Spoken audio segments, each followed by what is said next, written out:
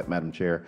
And wanted to ask Mr. Sieminski specifically about a concern that I have with the flaring of natural gas. As you know, in the Bakken, they're producing a lot of oil, but I also know that they do not have the pipeline capacity, and so they are flaring quite a bit of natural gas. The Texas Railroad Commission does a really good job in Texas of keeping up with the number of permits that are given to operators, but I know in the Eagle Ford in particular, and even some in my area in the Barnett Shale, that there is some flaring going.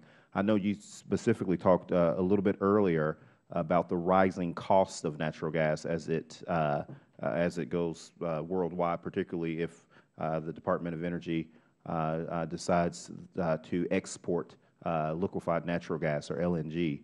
Is there any technology on the horizon that would make it, where we wouldn't have to flare so much natural gas, so we would have more in quantity? I mean, I think that should be one real environmental concern that we have, particularly when you start talking about, drilling in remote places like Alaska, where there would be, a lot of associated gas produced with oil production that would have to be flared off. Congressman Veasey, thank you very much.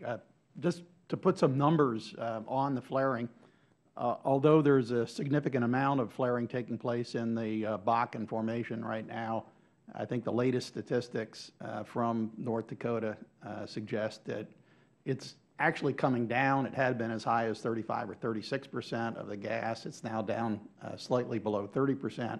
This is usually indicative of infrastructure build-out needed in a new area. The gas is associated with the oil production in North Dakota.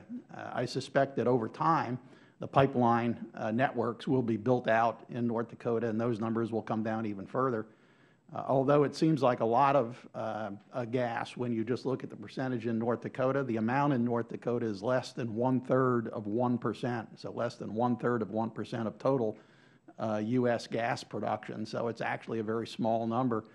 And you're correct, sir, that there actually has been some flaring in the Eagle Ford, essentially for the same reason. Eagle Ford is in a part of Texas. It's actually not heavily populated. It doesn't have the same pipeline infrastructure that you see in other parts of Texas.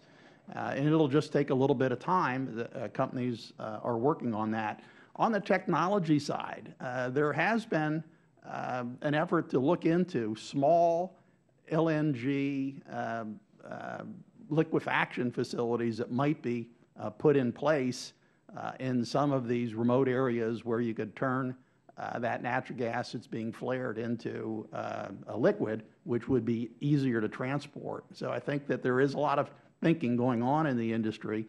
And although those satellite pictures showing, the sky at night and the amount of light being given off in some of these new producing areas seems startling, it is, I think, a relatively small proportion. It's fairly normal in the course of development in new areas. Very quickly, in Alaska, there is a lot of gas that comes up in Alaska with the oil, but it's re-injected back into the formation, and so there's very little flaring taking place in Alaska. And one more question about the rising prices, particularly if we end up exporting LNG. I know that some of our manufacturers and some of our plants that are dependent upon the use of natural gas were concerned about those rising prices because they built them into their business models. Where do you see the appetite, particularly in Europe, for the production of natural gas, particularly as it pertains to fracturing and some of the other environmental things that we've talked about earlier? Because as you know, particularly in my area, in the Barnett Shale, to where I think that we have a gas lease on one of our properties, literally in a single family setting. I have a frac pipelines like in the middle of Fort Worth, 700,000 people. What do you think, as far as the future is concerned, Europe's appetite for developing any formations that they see? Because I would think that would be interesting. I know that they are even to a certain extent can sometimes be even more environmentally sensitive to things than we are. There are a number of countries in Europe that are taking hydraulic fracturing very seriously. Poland, for example, Romania, the Ukraine, there's activity underway by industry there. The main thing that makes U.S. LNG exports so attractive to some companies and consumers in Europe and in Asia as well is that in most of the rest of the world, LNG prices are matched 1-for-1 to oil prices, and in the U.S. it's a separate market.